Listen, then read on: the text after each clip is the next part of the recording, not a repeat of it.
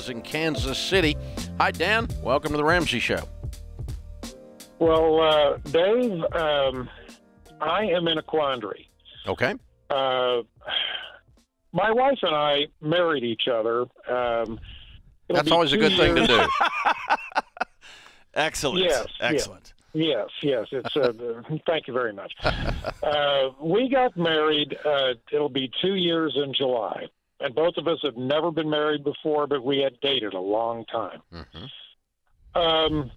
Since then, we've been looking for a home here, and these prices have just gotten insane.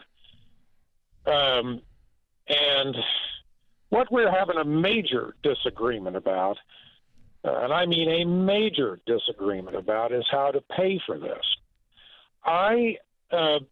She said that when we got married, now this is a conversation that I don't remember all of the particular details, but she said that our original plan was that she sells her house. I sell mine, of which I already have, and I moved in with her in her place, which already has $100,000 worth of debt. I married $100,000 worth of debt, too.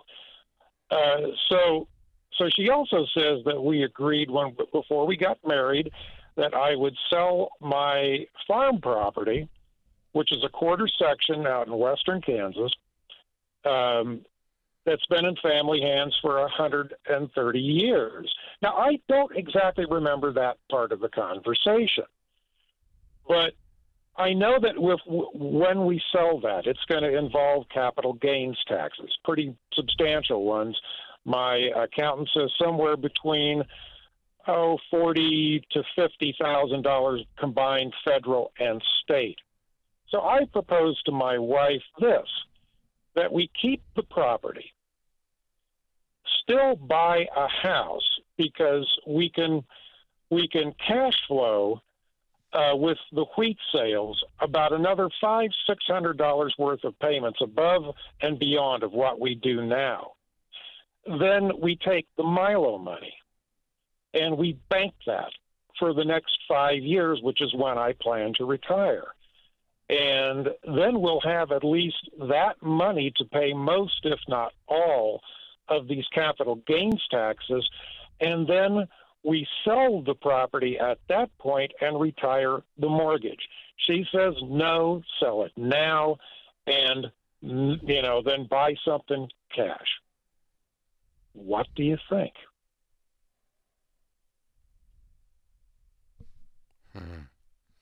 So I'm hearing that either way the property's sold, it's just a matter of now or 5 years from now. Well, unless we can find a way or buy a property that we can, because she's agreed to come up with Let's stop a second, because this property, you outlined a very emotional thing that's been in your family for 130 some odd years. 130, yeah. Yeah, so, all math aside, and even marital arguments aside, are you going to sell this property ever? Well, at some point, because she has no children and I have no children. We've never been married before and we have no family. Really? None of that enters into it? Yeah. I mean, well, it's going to leave the family. You're saying it's going to leave the family when you die anyway? Yes. Okay. Yes. All right. So why not go ahead and enjoy the fruits of some of it now? What's it worth if you sold it now? Around $300,000. Okay. All right. And what's wrong with your wife's current house as a place for y'all just to stay? Well, it's a 2-bedroom townhouse, and it has 1 bath, and I've shared. I love my wife dearly, but I've shared a bath with her for almost 2 years and have not enjoyed the process. Okay. So you guys, what's the townhouse worth? The townhouse is worth about $180,000, $190,000. And with her, with all the, we've had our... What is owed on it? Is anything owed on it? $100,000 owed on it? About $100,000, yeah. Okay. And so it's going to clear about 80, and you got about 300 over there. And have you got money left over from the sale of your house also? 110. Okay.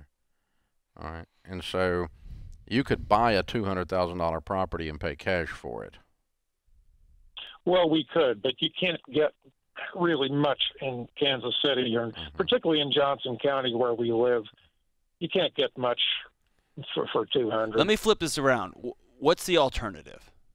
You've created this, what I would say is a highly complex, and I moved here from a farming community, a complex, the grains have to hit, it has to rain right, we've got to get the subsidy in. You've laid out a complex matrix for 5 years from now. We could X, Y, and Z. Yeah.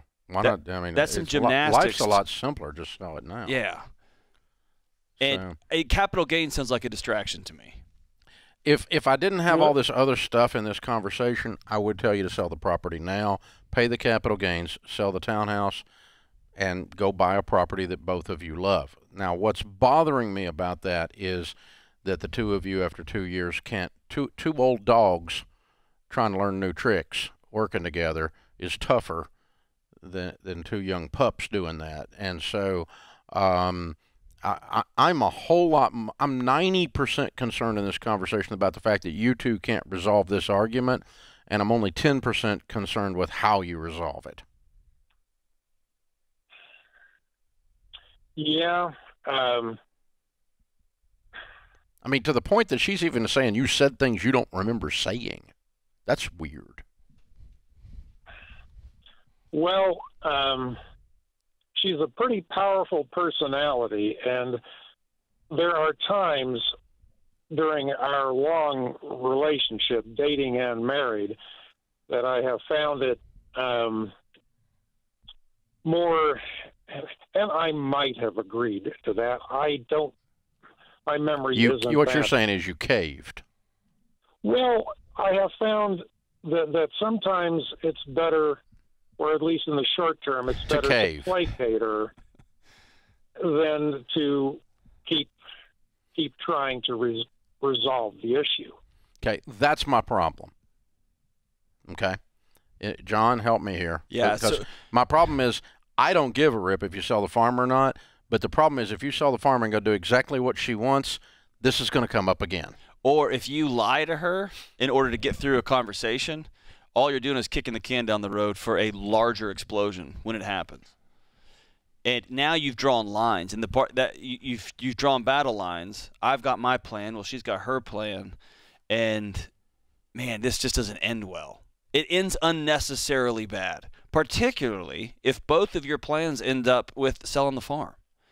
And so I would love to see you circle back to her and say, all right, so I've never done this before. I've never had a marital spat like this before with 130-year-old property.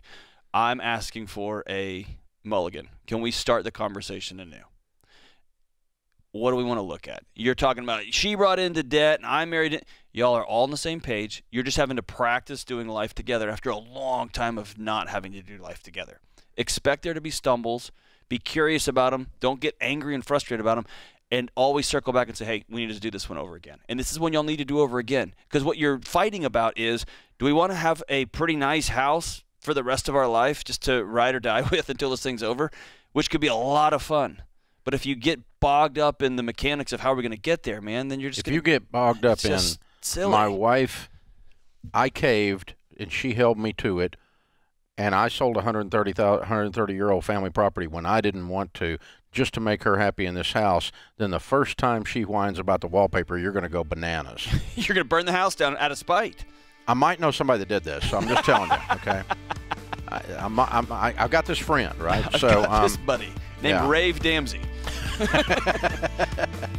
Yeah, so you guys need to work on the relationship part of this, and then the actual mechanics of how to do the deal will be a whole lot easier. That's what's scaring John and I. We're looking at each other while you're telling all